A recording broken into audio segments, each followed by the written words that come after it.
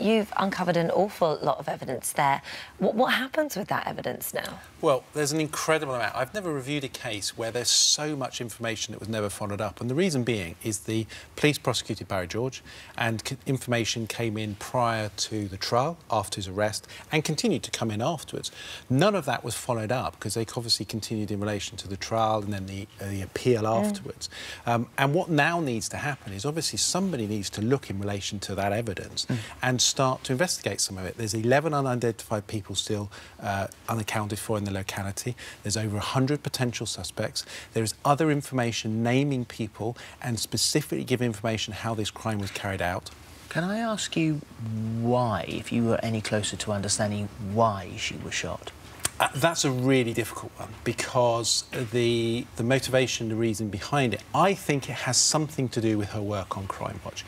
There are some very nasty, horrible people out there, criminals, and I think the crucial element is, of course, from their point of view, is that they may perceive Crime Watch putting criminals away, i.e. putting friends and colleagues of them away, and I think that was a reason. And whilst but Jill Crime Watch continued after Jill Dando. It made no difference whatsoever, other than the fact that we were all, as her friends, we were all horrified that it had happened, but it didn't stop the show. No, absolutely, and don't forget, major crime is a very rare occurrence in the UK. I mean, when we put our case to the Crown Prosecution Service and to the Metropolitan Police, the Metropolitan Police came back and said, we're very grateful for the report.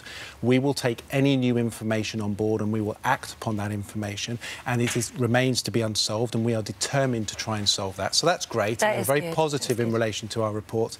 The Crown Prosecution Service response to that allegation in relation to why they didn't admit to offender profiles existing said that at the time we responded with, honesty in return, in respect of what we knew. Now, we haven't got to the bottom of what that actually means, whether they did or they didn't know about the offender profiles. But the key now is, for Jill's family, for Jill's friends, is we've got to solve this. We can't get to a position where we say, well, there's enough is enough. There. Absolutely, and, that man we spoke to, he is a hitman himself. He is a hitman.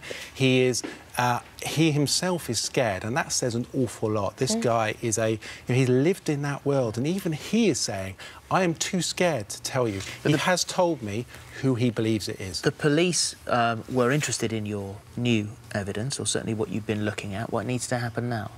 Well, I would ask the Metropolitan Police to consider the information we've got and go back over the file. Get a cold case team looking at it, start to do those inquiries that were never followed up, because, crucially, their position is that they consider it to be Barry George. Barry George was fully acquitted, and that now means that it's an unsolved case. Yeah. Let's look at this again with a fresh pair of eyes, looking at that case. All right, thank you very much. And that canal could still be dredged? Oh, absolutely, and that's a really important thing. Dredge it, let's look at it, let's follow each and every one of them, and that's one, but I can tell you there's another 5 or 6 specific named pieces, inquiries in there, which should be closed down. All right, thank you. Fascinating. Thank you very much.